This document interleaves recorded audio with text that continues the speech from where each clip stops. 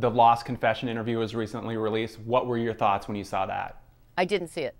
I know people Oh, you keep haven't asking watched me it? about it. Yeah, I know. I didn't. Yeah, I'm not going to give him that. First of all, let me say, I don't know why they think all of a sudden it was worth airing, because when they first had that tape, it was like 12 years ago, and they didn't release it because they said it was tasteless.